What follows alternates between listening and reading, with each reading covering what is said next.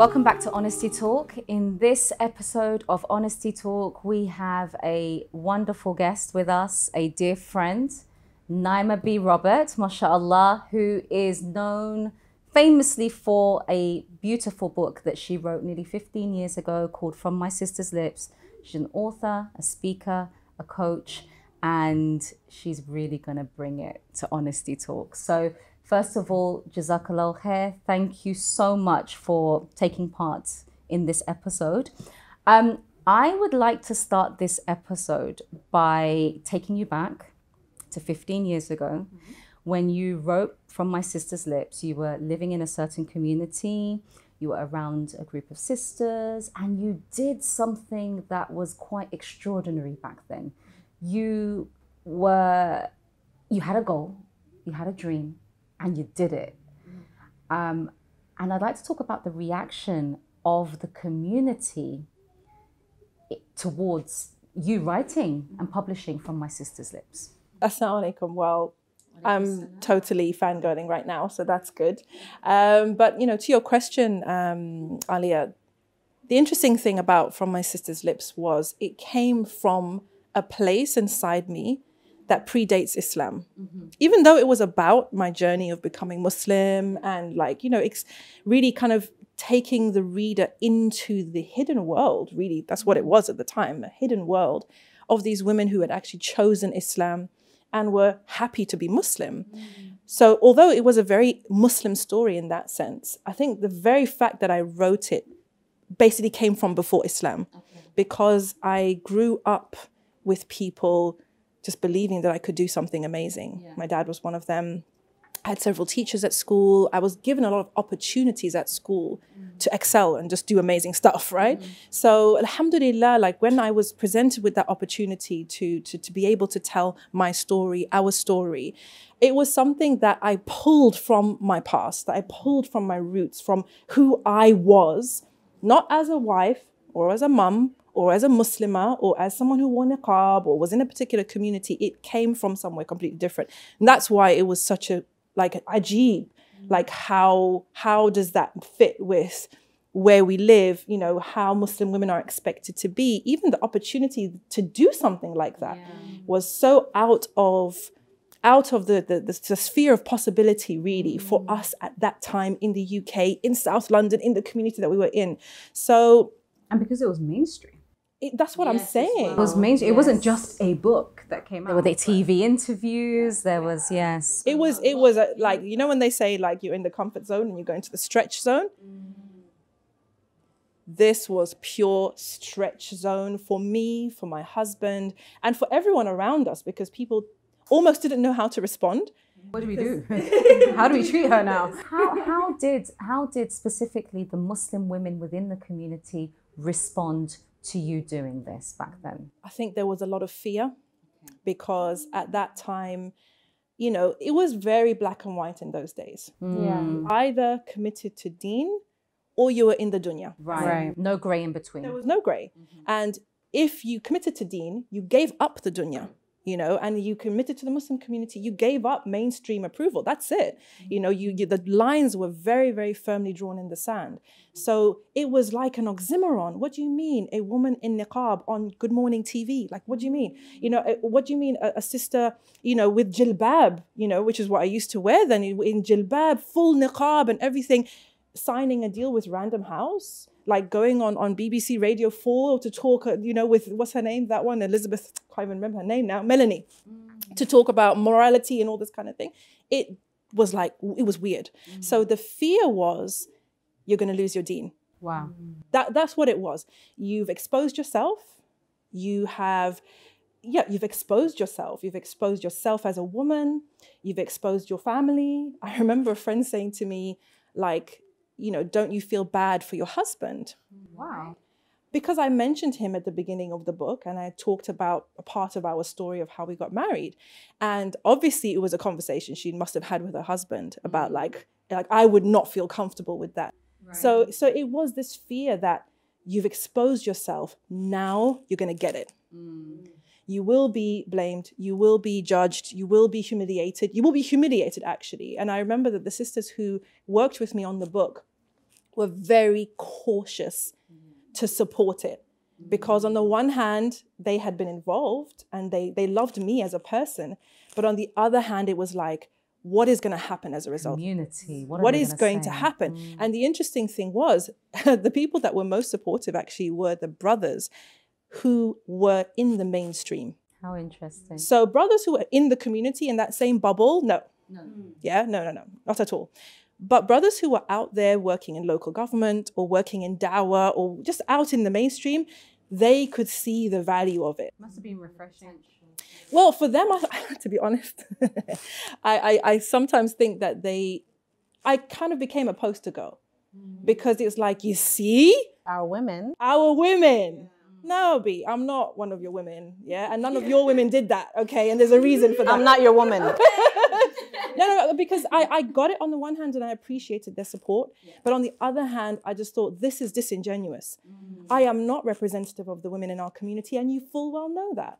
This is something ghareeb for our community. Strange, and not only is it strange, but if you ask a lot of the sisters, they're conflicted about it. You know, so subhanAllah, it really is a case of sometimes you have to not be liked in the short term in order to deserve love in the long term. And I think at the time, if I had cared about or paid attention to what people around me were saying or were thinking or were feeling and all the stories that went around, the little conspiracies and stuff like that, and if I had, you know, kind of capitulated in order to make them feel comfortable, we would have lost such a khair, because that book has been basically a source of guidance and solace for literally thousands and thousands and thousands of women all over the world, subhanAllah. So sometimes you have to just, you have to, I guess, ruffle a few feathers, right? Okay, so like moving forward now, that was about 15 years ago. So I want us to really have a very honest and open conversation about sisters and how they are with each other, particularly how they are with sisters who are doing well. I mean, we spoke about this briefly, but I really want us to talk about the importance of women supporting each other, sisters supporting each other, women raising each other up. So things have obviously moved. They've progressed from back then. And we find that more and more sisters are out there. They're doing things, they're achieving, they're really just living it. They're living the life, mashallah. Why is it important for women to support other women, to love on other women?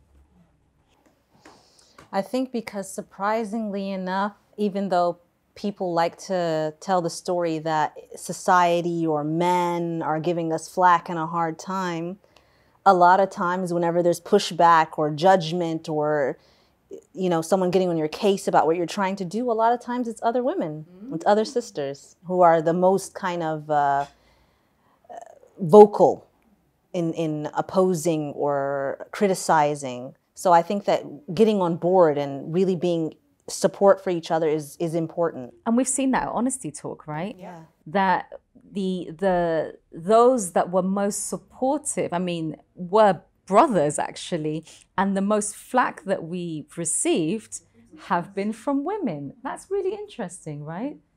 I think a lot of it comes from projection, to be honest. And maybe you guys have spoken about this, but I think that, like you said, sometimes it literally is. In fact, most of the time, I just believe that that person has their own issues that they do not want to resolve. And that, or they're not aware of even. True. Yeah. I think that most people are capable of having an honest conversation with themselves if they choose to. Right? But it's much easier to project onto someone else and project whatever nonsense you've got going on inside you. Put that on somebody else to say, you're to this, you're to that. Why are you, doing this? Why are you doing that? You shouldn't be doing this, shouldn't be doing that. A lot of the time it's because she wants to do it and she can't. Or she dreamt of doing it, but she has been prevented from doing it. Or like she had that dream all the time, but she feels like she's wasted her life and all sorts of things. So I think a lot of the time Anyway, I always, whenever there is a situation, because I remember around the time of after the book came out, I mean, it lasted for a long time, the hype. But one of the things I realized about haters is, one, they very rarely have anything to say for themselves. So most of the time, haters are not people who they themselves are doing something. Wow. And they disagree with what you're doing. Haters usually are not doing anything at all. Yes. Because I'm not doing anything, you shouldn't be doing anything. Exactly. So haters, firstly, they're usually not doing anything themselves. And secondly, they are in a situation where basically they are looking at what you're doing, right? Most of the time, they don't even understand what you're doing, okay? They haven't looked into it. I remember there was a situation, I went on Good Morning TV, and the word got out that I had been on Loose Women. So I had a very close friend of mine call me and say, I heard you were on that really bad TV show, Loose Women. Bear in mind, this is the 90s. Yeah. Okay, so things have changed a bit since then. Yes. But she said, I heard you were on this really bad show, Loose Women. So I was like, well, I wasn't on the show Loose Women. She said, oh, but the sister said that she's sure she saw you on Loose Women. Wow. And this is like, another sister, I remember she came and she said, that trailer for your new book, does it have music in it? And I was like, no, it doesn't. She was like, but it really sounds like music. And then another one said, about the book, like I heard that it's promoting haram relationships between men and women, between boys and girls, and it's a big fitna in the community. I said, have you read the book? She said, no. So you haven't read the book, you haven't watched the trailer, you haven't actually done your homework to be able to come and criticize. But yes, you're so vocal. So for me, haters, it really is just a case of, just be happy in your life and leave me to do what I'm doing, because at the end of the day, I answer only to Allah subhanahu wa ta'ala. Because when someone is happy in their life, ain't nobody got time for that. Like, are you looking at someone else's lane saying, what are you doing? Yeah. Like you're doing your thing. You're preoccupied. You're too busy, too focused. Yeah. But it's when you are still and you are hating on the fact that you are still. That's it. That's when you can look at everyone else who's moving, saying that, well, have something to say. Right. I think what I see, I don't know if you all see this as well, is that we're talking about haters. A lot of haters then use Islam to comfort themselves that they're doing the right thing, that they are trying to forbid wrong, that they're trying to keep the ummah intact. And it's comforting, right? And they present it to you in that way. And of course, it's important for us to propagate Islam, to correct people. We should be open to constructive criticism. But when a hater is on a mission, and it's like, you're going to the hellfire, and you are a destruction. You're going to cause destruction in this ummah, and you're going, you're doing this and that, and they cover it with Islam. I wonder if the issues are a lot deeper than just simply, I'm not doing anything, I'm bored, she is, I wish I could, but I'm not. Remember that there are a lot of people with emotional and mental issues that will never acknowledge them because they've put on a mask. And I see this, and we see this happening all the time. How many times have you heard of a husband using Islam as a cover for his narcissistic behavior, for example, or his control, his controlling behavior, or a mother using Islam on her child to cover up her narcissistic behavior, or her desire to control, or her need to feel significant. And so I really think one of the things that the 90s bequeathed to us, if I can say it that way, is the sense of performing as Muslims, and the need and desire to be seen to be doing the right thing, to have the right look, to have the right kalam, to know the right things to say in the right situations, in order for you to appear like you are an ideal Muslim or an ideal Muslimah. Yeah, and maybe also to be accepted. Yes, but you see, that was the price. That was the price that you paid. You pay the price, you get into the club. Okay, it's like an admission ticket. Look the right way, speak the right words, you'll get into the club and you'll be accepted. But the problem is that nobody was really accepted unless they had the appearance that they were supposed to have. But what I'm saying is a lot of us still haven't rectified the pain that we have, that we're still carrying with us, wounds that we still have not healed, because we've just slapped a Band-Aid of Islam on it. Yeah. Right. So, you know, and this is something that's, subhanAllah, that's why when people come to Islam and I hear about somebody accepting Islam, I'm very careful and cautious with them. Because what you don't want to do is do what they used to do to us, which is, now that you're Muslim, your life is perfect. All your sins are gone. You are all good. Do you see what I'm saying? It's like your life, that's done. Like your previous life, whatever childhood you have, whatever you went through with your teenager or your baby father, whatever, it's all over now because you're Muslim now. And now everything's going to be okay because, you know, you have Islam. That's not true. False image. It's a completely false image. But with Muslims, I really feel that one of the things that, alhamdulillah, we're kind of breaking through it now, but that need to perform and that need to see people performing, it makes us feel good. Yeah. When we see a sister who appears to be doing the right thing, it makes us feel good. And that's why I think this whole thing about, you know, inspirational talks and inspirational khutbahs, not even khutbahs actually, inspirational kind of like memes and inspirational posts on Instagram make people feel good.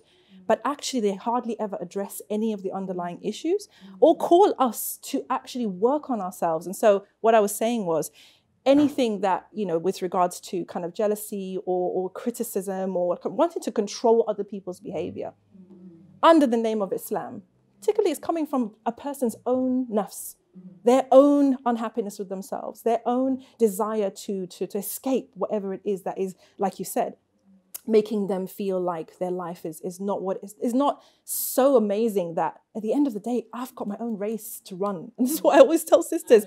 You've got your own race to run. You're in your lane, you're in your lane, you're in yours, and I'm in mine. I don't have time to look over at Aliyah's lane and say, oh, how far has she gone? Like how's she running? Or what's her style? No. Or the flip side is that you can look over and you can say, you know what? She's running so elegantly. She's running at, you know, at a certain speed. And you know what? She's inspired me. I'd like to catch up with her. I'd like to run with her. Yeah. So I'd like to talk about that. Running with sisters, you know, catching up, wanting to catch up, not because you want to tear them down or surpass her, but you really want to just, you know, you want to race towards good and achievement and success and towards Allah together. And how powerful that is, and what our experiences have been in regards to, you know, in regards to that.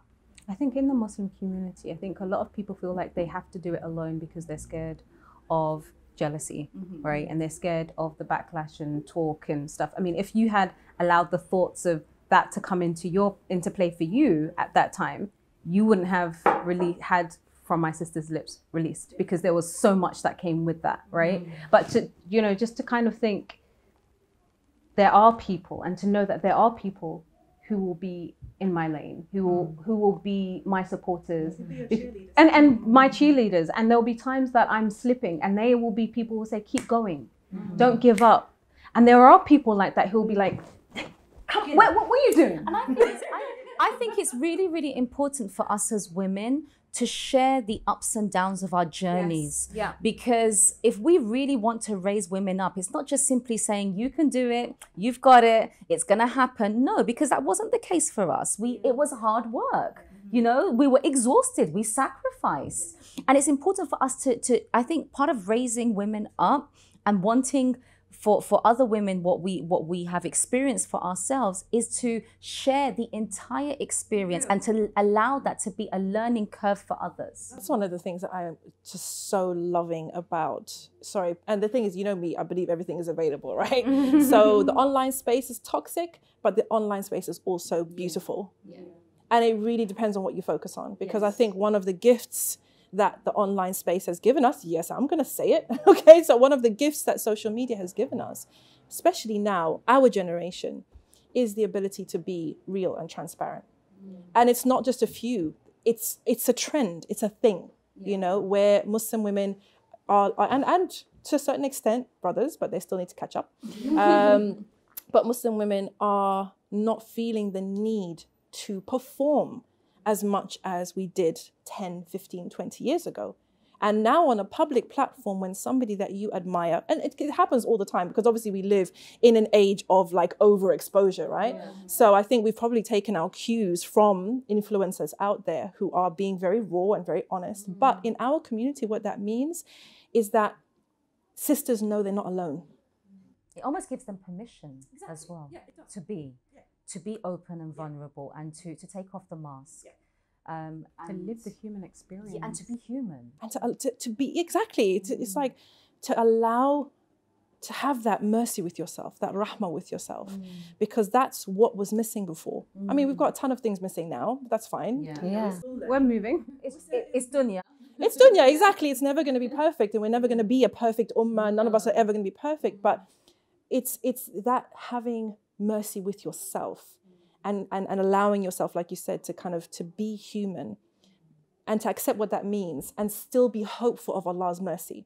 I think for me, that is the difference, because before, if you acknowledge that you were weak, you believe Allah was punishing you. You know, you believe that, you know, you were like not as good as everyone else. You're the one with the problem. You've got low iman. That's why this, that. And really, it was a case of really despairing of Allah's mercy. Whereas deficiency in your Islam. Exactly. Because that's how it was put out. But I think now sisters know, alhamdulillah, that Allah created us as He did for a reason. Allah created us to fall, but yet to rise again. Allah created us to hurt and to mourn, but then also to rejoice and to celebrate. And that beautiful like symphony of just the yin and the yang, the good and the bad, the black and white, and that whole, the holistic experience. I think we are living it now. And it gives us permission to breathe. But inshallah, I pray it also gives our children permission to breathe. Because they're seeing it. They're seeing it.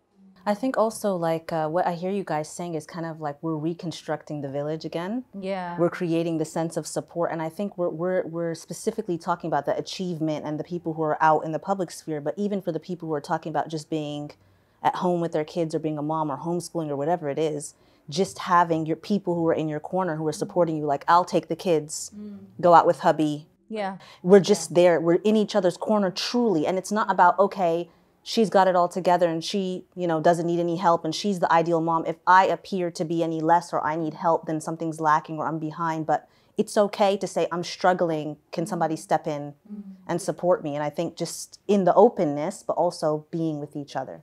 Like actually... I really love that building of the... I love that. That is what sisterhood is. It's the coming together. It's the supporting. It's, you know, when one sister is down, a group of sisters lifts her up and says, you know, okay, we're going to carry you. We're going to carry you through this until you can carry yourself, right? And I think we're moving towards that. It's coming back, right? I think it's interesting that, you know, we first started talking about sort of the backlash towards From My Sister's Lips. But as I said, everything is available. So while there were sisters who were made uncomfortable by that and didn't get it behind it, literally thousands did get behind it. And in fact, the book itself is called a celebration of Muslim womanhood because that's what it was. And that's what it still is. And in fact, a funny story, I had finished the book on the chapter on knowledge. And my dad was one of my beta readers and he read it through. And he said, why did you end it on knowledge? It's a bit dry. I think you should end it on sisterhood. And I was like, why? Because if some of you've read it, you remember the bit on sisterhood was very celebratory and everything. And I said, why? He said, because the one thing the feminists want is sisterhood, is unity amongst women. That's what feminists want. Right. And you guys have it. We weren't. And he was like, that should be the crowning achievement. That should be the way you wrap it up, is the celebration of this bond that you have that people don't expect you to have because you're segregated or you're covered or, you know, all of that stuff. But actually the segregation makes us stronger. I believe that. I believe the fact that we are not competing with each other, the fact that we, you know, like aren't up in each other's, you know, husbands' faces, or the fact that we don't have male energy in our surroundings most of the time. enables us to create something really powerful. You know what it's like. You remember we've had events where it's like 400 women in a hall. That energy is powerful. And that's all us. No need for gatekeepers, no need for people to speak for us, no need to feel like if you say something, he's gonna, men are gonna perceive it this way or that way. None of that. Like no barriers. And that for me, subhanAllah, like as a Rivat, that is the most precious thing that I feel, aside from Iman, that I have gained from the Deen, is that freedom and that beautiful heart-centered sharing with other women and connecting with them. Sometimes you never see them again. Yeah. But in that moment, you were connected. There's this synergy there. Then there's this amazingly life-giving energy. And that's why I'm always saying to you, like, we need more. We need more, and we need to bring our daughters in, and we need to keep cultivating this energy, because women's energy is powerful. Especially when they come together. Yeah. That's when it's powerful. I mean, there's no point you on your own in your kitchen. Like, there's no other. A woman on her own is a force. But when you bring women together, my gosh. Yeah. And I love what you were saying about bringing our daughters, and that's something that we personally do together in terms of bringing our daughters in, because they get to see that. And they get to experience that, and then they get the opportunity to start creating that for themselves too. And seeing them, not just their mums achieving, but their mums achieving together is like, okay, where's my crew? So this has been a very interesting. I feel like we could easily have a part 2, 3, 4. Final thoughts from each of us on this topic. So I'll start with you, Sumayah. Find your people, even if it takes a long time. Hold out for them, because they're there. And just to mirror that, your people might not be in the same city, in the same town. The internet is a wide space, and you can find your tribe online. Naima? I love sisters. I do. I just love sisters. I just think, from the powerful, strong, articulate, confident ones to the ones who are struggling and kind of trying to make sense of everything, I just have so much love for my sisters in Islam. And I just pray that Allah lifts us all up, because I believe that there is enough food on the table for everyone. Absolutely. And that we are stronger together. Yes. And I think that this space is an amazing testament to that. And I love that Sisters Magazine was that. Like it embodied that, like we are stronger together, and that was always part of the ethos. And may Allah reward you. And all the sisters who were involved, who made it what it was, alhamdulillah. I think my final thoughts on this is that practically, when you go out into the world and you encounter another sister, be it on a one-to-one level or in a group, that you just ask yourself one simple question, and that is, how can I empower this other sister today? How can I make her feel better about herself? How can I make her feel stronger? How can I interact with her in a way that makes her leave our interaction thinking, you know what, I'm going to become better, I'm going to do better, I'm going to bring it. So that's my kind of final piece.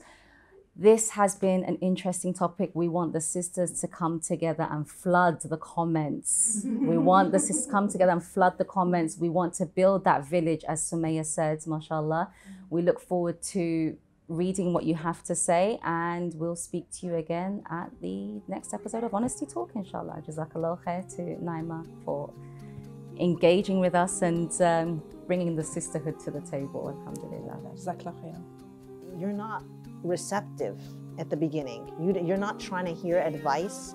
Sometimes you need to hurt and process. Every single person, scholar, layman, man, woman, rich, poor, is tested with something. But when you're in the storm, when you're in the eye of the storm, that experience, it's different for every person. So you need a safe space to express yourself without being judged or bombarded or told what to do. You just need someone to carry you.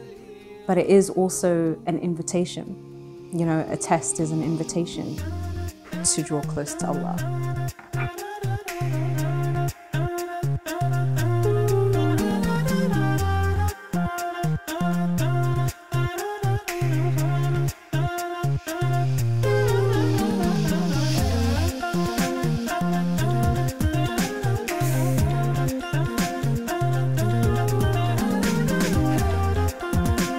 you.